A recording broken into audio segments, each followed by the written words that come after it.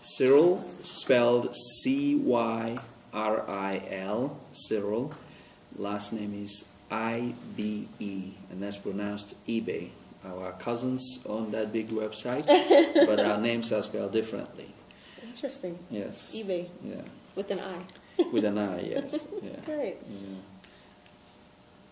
And your name? Natasha Davis Bowen. Okay, so I'll go to D. That will make me find it easier. Got a nice fancy recorder too. That's one of those. That's a professional recorders. Yes, yes, yes. In radio land these days.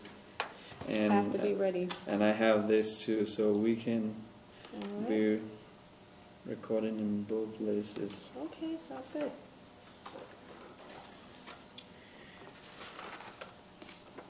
Good afternoon, I'm Cyril Ebe, and this is Miami Valley Journal. Today we have from Atlanta, Georgia, Natasha Davis Bowen. And tell us about Visionary People. Well, Visionary People started in 2007. I'm sorry. It's okay. Good afternoon. This is Cyril Ebe with Miami Valley Journal, and our guest this afternoon at the Dayton Book Expo 2012 is Natasha Bowen. Natasha Davis Bowen. Natasha Davis Bowen, yes, of Visionary People from Atlanta, Georgia. Yes. Tell us about Visionary People. Well, Visionary People came to life in 2007. And the purpose behind Visionary People was to enhance the lives of others.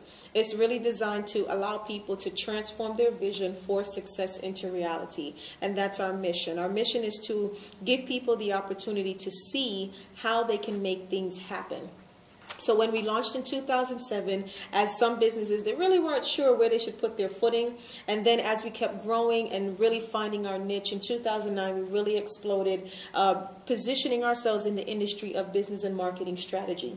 I am a business and marketing strategist, and through that, we help small businesses and mid-sized companies and organizations to really just look at the processes they have, employ some business development techniques and strategies, and also marketing wise to understand and to utilize online and offline marketing to their advantage. How can they best do these things these days, online and offline? Well, you know, online is one of the things. If you're not online, you're missing out about 70% of your audience. Some people, you know, you got to drag them into the new age and say, listen, there's tools and resources out there.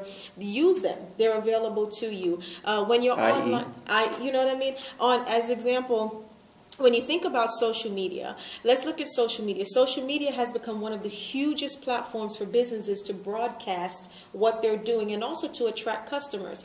But they're going on social media and they're not employing strategy. You know, I sit down and I put together strategic campaigns. What are we saying? How are we saying it? Who are we targeting? Going into those databases and those analytics and looking at the audience that you're attracting, tweaking the message so that it speaks to the audience and you can now draw them into your company. So instead of going on Facebook just saying, hi, how are you, you know, making chicken today or whatever, small businesses really need to curtail and hone in onto what they're saying and how they're saying it, because that is your customer that is out there on Facebook, on Twitter, on LinkedIn, on Ning, Dig, Tout, all of it. That's your audience, and those are your potential customers. So you have to communicate with them and give them that call to action to convert them to become your loyal customers. So in that sense, what do you advise a regular mom and pop shop to be communicating via social media? What do you tell them? That's a great question. One of the things I tell my small businesses when I'm working with them, you know, the mom and pop business, first of all, mom and pop businesses don't have large marketing budgets. We have to use conservative budgets, but the goal is to get sizable results. So I sit down and I always say, let's sit down and do the research. Let's really look at your target market and don't just say, I want women and men age 18 to 25 and I want them living in metro whatever. Let's get a little bit more specific. Let's look at their demographics. Let's look at what they like to do. Are they single homes, dual homes, single income, looking at their per capita? And then you get on social media, and now you target the message to them. So if you're a mom and pop business, you want to be more specific. Get a customer relationship management tool, an email marketing tool, such as Constant Contact. I'm one of the solution partners of Constant Contact, as well as one of the certified specialists. Is that right? Yes, it is. I'm very proud of it. I've used it. It's very effective. You know, Constant Contact has done what others are trying to do.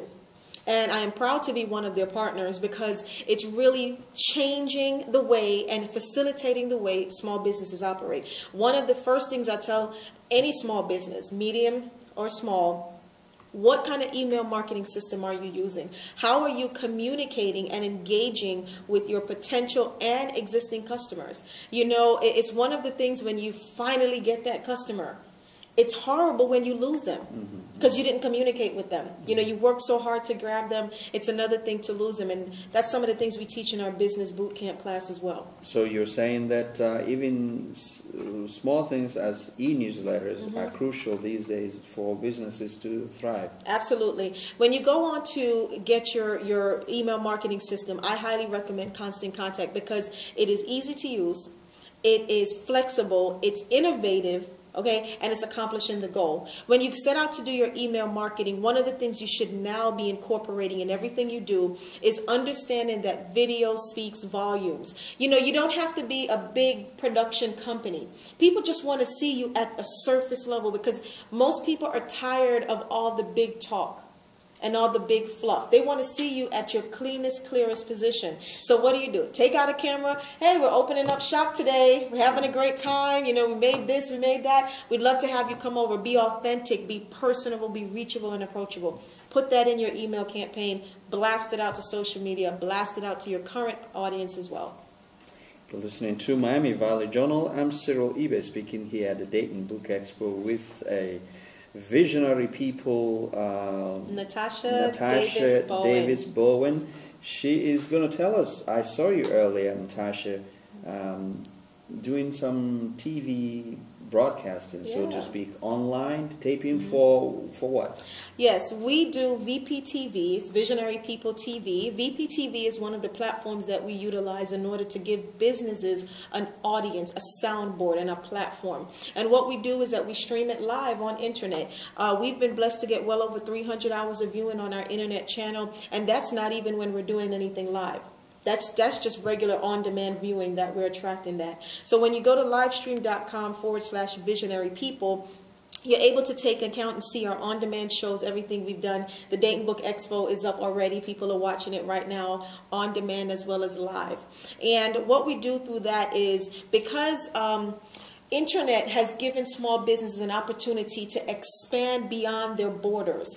Now I can show another business to another country that would have been a lot more expensive or impossible to do had they not had these types of platforms. We've been able to make connections in Trinidad with phenomenal people out there. The Philippines, we're doing a lot of collaboration there. I'm also the director of membership at the World Chamber of Commerce, and one of the things we really facilitate is international commerce, international communication, because that is really a valuable piece of any business. You have to know how to communicate to people at different times, different places. You got to know how to do it. Excuse me. So, for example, with the Dayton Book Expo, you streaming live, what are you communicating to your audience? What we're communicating to the audience, the first thing we're doing is talking about Dayton Book Expo, that this is a powerful event that people should be involved in. The next thing we're doing is we're doing one-on-one interviews with the authors. They're coming up with their book. They're talking about their story. They're giving out their website information, their social media connections. We're then tagging them as we're going along with the interview. So our database, which is a little over 10,000, has now been exposed to a new bunch of people. You know, one person means it's 1,000 people behind, and I always say that I'm not by myself. I have a pool of people, not to mention all my strategic partners that follow behind me. So when I post something, they're mentioning me and they're reposting it. So now we're talking about 500,000 people are seeing this thing.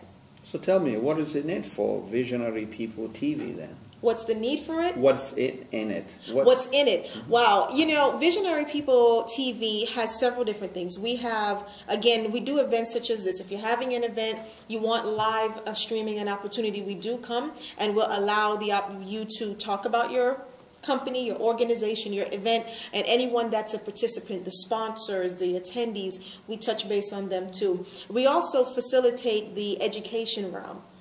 We strongly believe in education. So we also do a show called A Day in the Life of Business every month, which I host. And what we do is we bring in a very amount of business owners that have tried and proven.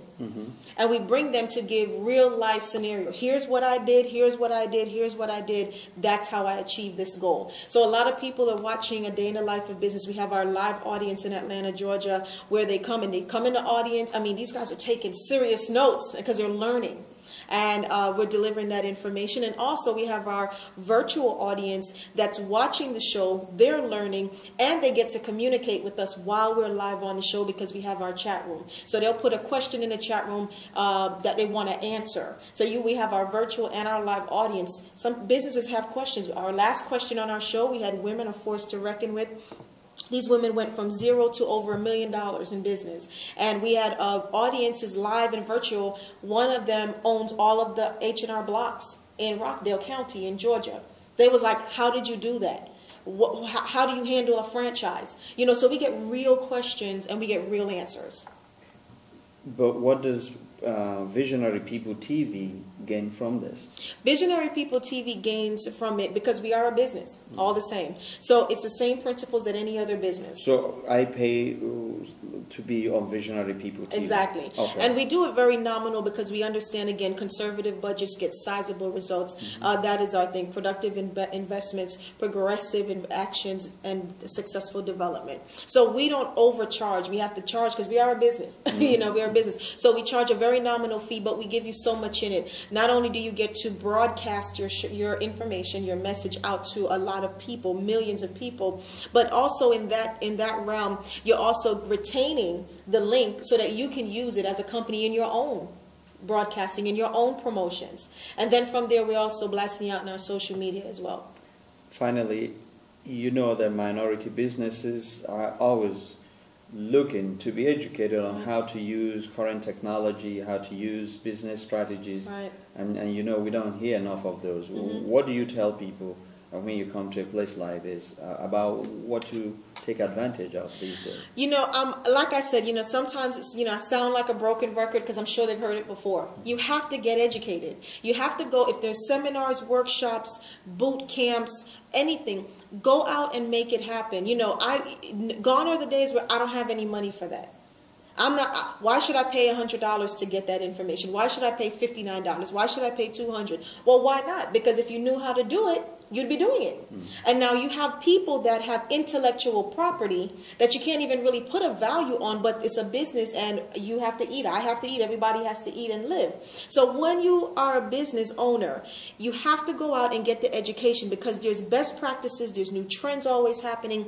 As a business and marketing strategist myself, what do I focus on? I focus every day on business development best practices, marketing best practices, online and offline. So I live and breathe this stuff. Now, if you have a mom and pop business that's maybe a restaurant, they live and breathe the food industry. So therefore, if you want to learn how to market your business for the most efficient way, you have to go and learn from someone who lives and breathes that industry. So that's what I encourage people, business owners to do, small, medium, solopreneurs. Go out, find where the education is, learn about it. You can't say, I can't afford it. Now, don't get me wrong. I know some things are very terribly priced. You know, you have some people that are charging $2,500 and $2,400 a head. That I can understand. Someone's, God, that's a lot of money. I don't know because I need to know I can make it back. But when you have a workshop, a seminar, a conference happening and you're paying $200, that is not a lot of money because first of all, life is the most expensive school you can ever go to, right? And secondly, if you went to a college, you're paying anywhere from $400 to $500 per credit and each class is about 3 or 4 credits. Go figure. Natasha Williams, He wants to call me Wiz. I'm going to go get married to somebody by William. It's okay. It's okay. It's a lot of people. We've met a lot of people here, so names are tossed. It's Natasha Davis Bowen. They also call me the Chief Visionary because I'm really passionate about transforming that vision for success into reality. And you can always find me on visionarypeoplearise with an S.com. Visionarypeoplearise.com. Thank you so much for joining us on Miami Valley Journal at the Dayton Book Expo 2012. Thank you. Good luck to you. Thank you. I appreciate it. And that's it from me, Cyril eBay, host of Miami Valley Journal on WCSU at Central State University, where I am Assistant Professor of Journalism and Mass Communications, saying goodbye to the Visionary People TV audience. See you again. Thank you. Thank you. Thank you a bunch. I appreciate it. Awesome.